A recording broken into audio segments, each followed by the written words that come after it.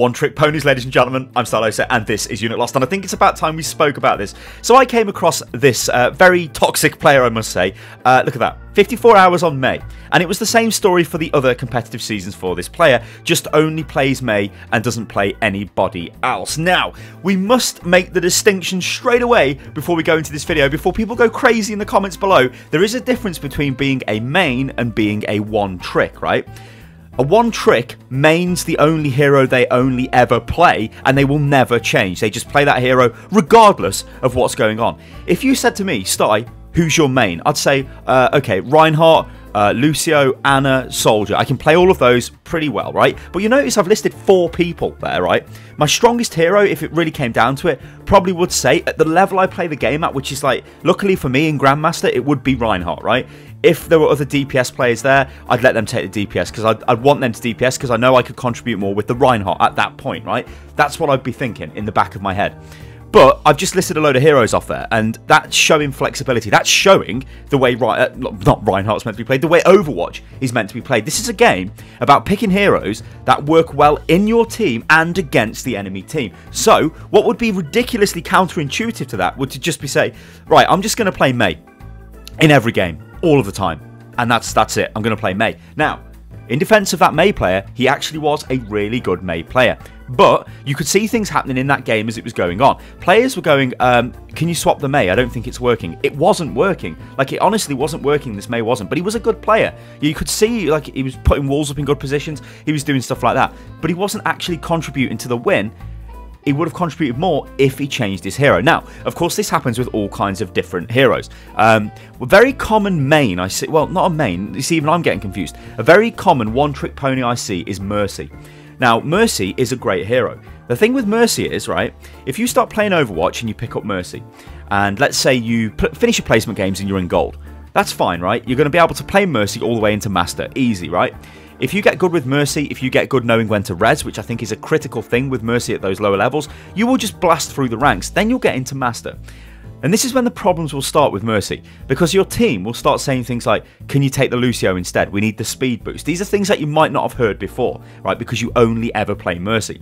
You'll also notice that the enemy team will kill you, right? There's nothing better than seeing a Mercy and thinking, right, we're just going to kill that Mercy, because they've got to kill you because they don't want you to res. So this can become a problem.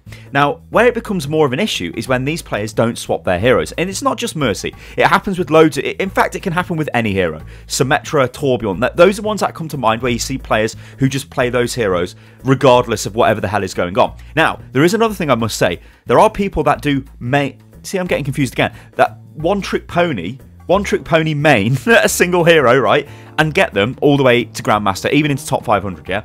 People do this with Torbjorn, they do it with Symmetra and things like that. Thing is, though, they get there faster if they played other heroes. This is what really kind of annoys me, right, with these type of players, because they're so stubborn, they will not change regardless of anything, and that is the core concept of Overwatch, is changing your hero to benefit the team. Now, let's say, for example, you are a Reinhardt main, and this is where I'm going to... See, I got confused again. A Reinhardt one-trick pony, yeah? And it's the only hero you can play. You're probably thinking, alright, that's not too bad, right? We always need a Reinhardt. Same for, like, maybe Anna. You always need an Anna, right? Okay, great. Or you always need a Lucio. Nobody's ever going to say no to those 3 heroes. You want them in every single game. Pretty much. What happens, though, if somebody locks that hero in before you? What do you do then? Are you like, excuse me, can I take the Reinhardt? I'm a Rein main, one-trick pony, etc., etc. And they go, oh, I am as well. Or they go, no. Or they just don't even respond. What do you do then? See, I reckon there's a lot of players out there who are extremely good with a hero, right? Like really, really, really fantastically good. And they can play that hero at any level of the game. But if they don't get to pick that hero, suddenly their other heroes are woeful. Like, and not of that level they play at. So, an example I can give you of myself. I cannot for the life of me play Genji. I literally cannot play him. I've been trying to play him and I am horrifically bad at playing Genji. So if I was playing at like 4.2k, right, and I locked in as Genji, I would be ridiculously bad. Why I would do that, I mean, I wouldn't, but let's just say everybody picked all the heroes that I wanted to play, right?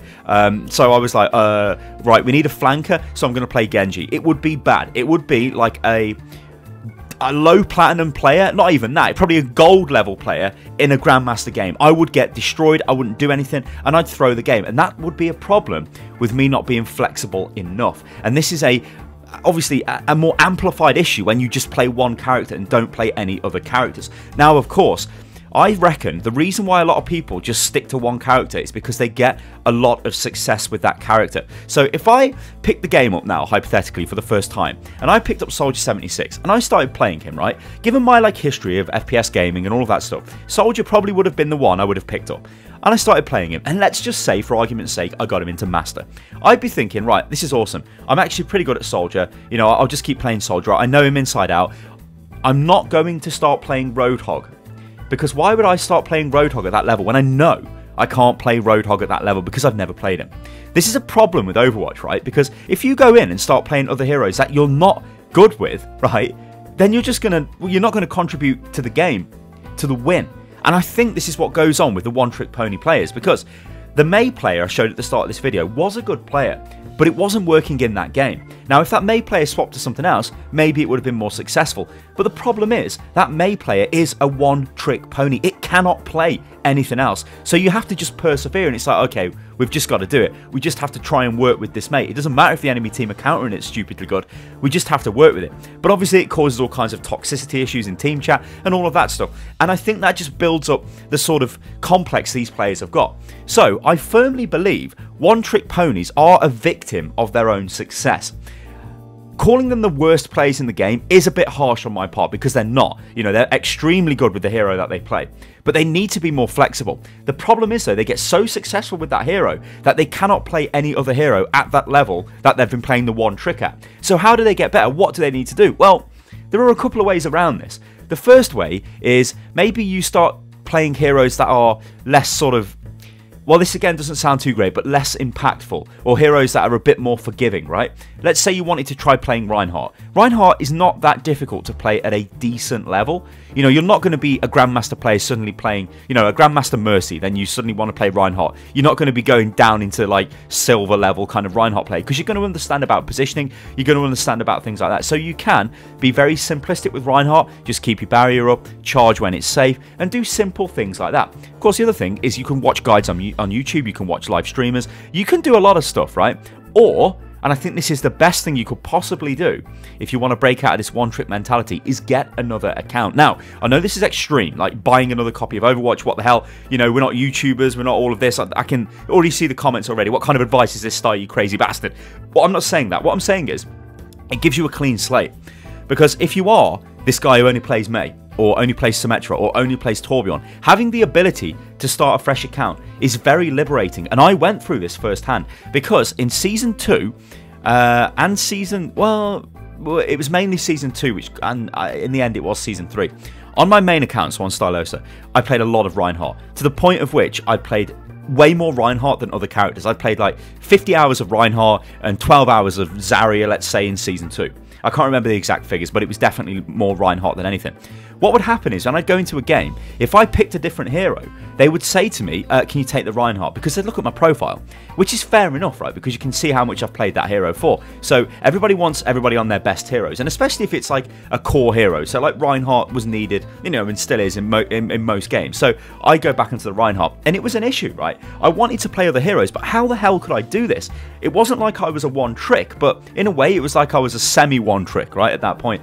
So since I've gone crazy and I've got like 4 different accounts, because I'm an idiot, ladies and gentlemen, I admit that, I'm a goddamn idiot, but this has given me the ability to play DPS characters, the ability to play flankers, and now I've got such a varied hero pool. I feel like a way more accomplished Overwatch player, and I can tell you right now, hand over heart, I have been in games that we have won just because I am capable of playing other heroes.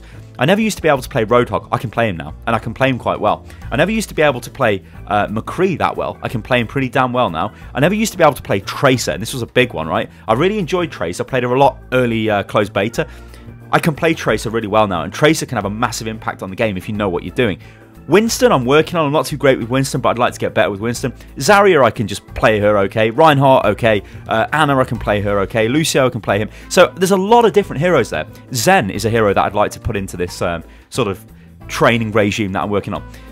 What I wanted to just say in this video is, if you come across a one-trick pony, try not to be toxic to them, because they are a victim of their own success. They will be extremely good at the hero that they play, like really, really good, like much better than you will ever be with that hero, right? Because they play it all of the time.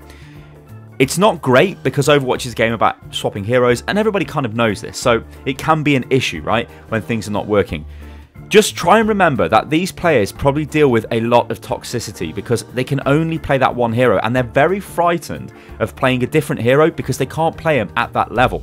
And somehow they've got to break out of that cycle. And I've given some ideas how to do that, but it's a very long, hard path for these players. Ladies and gentlemen, I've been Stylosa, and this is Unit Lost. Let me know what you think about this in the comments below. Have you come across one-trick pony players? I'm not talking about people who main a hero. I'm talking about people who only play one hero. How do you deal with these players? Have you been toxic to them? Have they been toxic to you? Ladies and gentlemen, I'm Stylosa, and this is Unit Lost. You can follow me on Twitter, which is @UnitLostGaming, and I will catch you on the next one. Toodaloo.